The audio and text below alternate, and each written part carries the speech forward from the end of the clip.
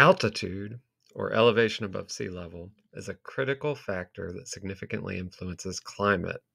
As you ascend in altitude, the environment undergoes noticeable changes in temperature, atmospheric pressure, and weather patterns. In this video, we'll do an in-depth exploration of how altitude affects climate, the underlying scientific principles, and practical applications for incorporating these concepts into your world building projects. Altitude refers to the height of an object or a point in relation to sea level or ground level. It's measured in meters or feet above mean sea level. Elevation is often used interchangeably with altitude when referring to the height of landforms. Now, what importance does altitude have in geography? It influences various environmental factors like temperature, pressure, and humidity. It plays a crucial role in determining climate zones, vegetation types, and animal life at different elevations. And high altitude areas like mountains and plateaus contribute to the Earth's biodiversity and hydrological cycles.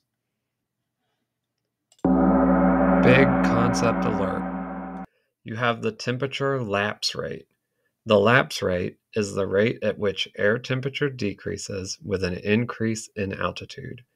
The average lapse rate in the troposphere, which is the lowest layer of the atmosphere, is approximately 6.5 degrees Celsius per 1,000 meters, or 3.5 degrees Fahrenheit per 1,000 feet. But you might ask, why does temperature decrease with altitude? Well, first, you have atmospheric pressure and density. Atmospheric pressure decreases with altitude because there's less air above pushing down. Air density also decreases, and thinner air holds less heat. Second, you have expansion and cooling. As air rises, it expands due to the lower pressure. Expansion leads to cooling, which causes the temperature to drop. Now, the key point here is that the higher the altitude, the cooler the temperature, which influences climate and ecosystems at elevated regions. Now let's talk about altitude and atmospheric pressure. Atmospheric pressure decreases with altitude. At higher elevations, the reduced pressure affects weather patterns and biological processes. Lower pressure at high altitudes can lead to increased solar radiation exposure due to thinner atmosphere, greater temperature fluctuations between day and night, reduced oxygen levels, which affects respiration in organisms. Let's next talk about altitude and precipitation, and here we're going to have another big concept alert, the orographic effect. The orographic effect is the change in atmospheric conditions caused by elevation changes, particularly when air masses are forced to rise over mountains. Now, what's the process here? Well, you have the windward side of a mountain. Moist air approaches a mountain range. The air is forced to rise, expanding and cooling, and that cooling leads to condensation and cloud formation. This results in increased precipitation on the windward side of the mountain. On the leeward side, after crossing the peak, the air descends. That air compresses and warms, and that results in drier conditions, creating a rain shadow on the leeward side of the mountain. This can form microclimates. Mountains could create diverse microclimates over short distances. You have variations in sunlight exposure, slope orientation, and elevation that contribute to those microclimates. It also impacts vegetation and ecosystems. The windward slopes often support lush vegetation due to higher rainfall, and the leeward slopes may be arid and support drought-resistant plants at most. For an example, look at the Cascade Range in the Pacific Northwest. The western slopes receive heavy rainfall and support temperate rainforest. The eastern slopes lie in a rain shadow, resulting in semi-arid climates. Moving on with another big concept alert, we have altitudinal zonation of biomes. As altitude increases, distinct ecological zones or life zones occur. Similar to how biomes change with latitude, they also change with elevation. You have lowlands at the base of the mountain, which are similar to the surrounding regional climate and ecosystems, maybe with warm temperatures and diverse vegetation.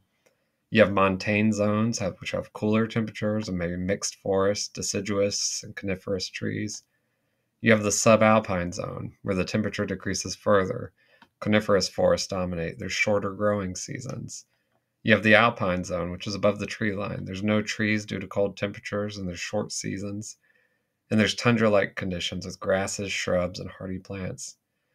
And finally, you have the permanent snow line, and that's the level above which snow is going to be there all year long. Now, the factors influencing this zonation, well, you have latitude, right? The higher the latitude, the lower the elevation at which each zone occurs. You have aspect. South-facing slopes in the northern hemisphere receive more sunlight, and that affects vegetation. You have climate variability as well, so you have local climate conditions that can shift zonation patterns. How do you apply that in your world building? Well, you can use that altitudinal zonation to create diverse ecosystems within a single mountain range or microclimates within a single mountain range. Altitude also can affect weather patterns with mountain weather and variability. You have rapid weather changes that are common due to unstable atmospheric conditions the higher up you go, orographic lifting that can lead to sudden storms, and temperature inversions that can cause fog and frost. This impacts climate systems. Mountains can act as barriers, which can influence regional climate patterns. They can block or redirect prevailing winds and storm systems. For example, the Himalayas prevent cold Siberian winds from reaching the Indian subcontinent, which contributes to the region's monsoon climate. Altitude also influences human activities, influences settlement patterns. There are challenges to high altitude living. There's environmental stressors like lower oxygen levels, harsh weather conditions, and limited agricultural potential. You might see adaptations, physiological adaptations like larger lung capacities or higher red blood cell counts. You could see cultural adaptations, so you might see unique architectural styles like thick walled homes or clothing and dietary practices that are different. For some examples of high altitude civilizations throughout history, look at Andean people like the Quechua or the Aymara that live in the Andes Mountains of South America, that practiced terrace farming and cultivated hardy crops like quinoa and potatoes. Look at Tibetan communities that reside on the Tibetan Plateau that have adapted to hypoxic conditions, that have spiritual practices that are influenced by the harsh environment. Altitude also, as we mentioned, affects agriculture and livelihoods. So you have shorter growing seasons, you have limited crop varieties that are suitable for those colder climates the higher you go. Herding of animals that are adapted to high altitudes is more likely. So things like yaks, llamas, alpacas, and you might see resource exploitation in those environments. So mining of minerals, or in more advanced societies, the use of mountain streams for hydropower. Altitude also affects transportation and trade. So there's infrastructure challenges to building in these more difficult mountainous environments. Think about roads, the risk of landslides, the risk of avalanches. So for your world building, identify those elevated regions within your world where there are mountains, plateaus, or highlands. Analyze the climatic effects for each elevated region. Consider how the altitude will affect the temperature, the pressure, precipitation. Develop those altitudinal zones. Assign the biomes to the different elevations. Find the flora and fauna that are adapted to each zone. Create those societal elements. Design the cultures or communities that inhabit those high altitude areas and how they've adapted their lifestyles and their interactions with lowland societies. So as altitude increases, again, consider lower temperature, lower air pressure, higher precipitation on the windward side of a mountain, lower precipitation on the leeward side.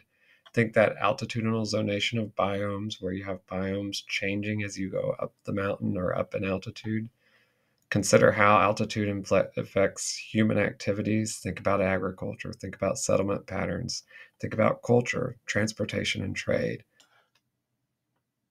When you apply these effects of altitude to your world, it will result in a more realistic world, a more believable world, and a more enjoyable world. Thank you again for watching my video. I want to remind you that every video I do, all the work that I do, all the research that I do is aimed at advancing my free open source procedural map generator.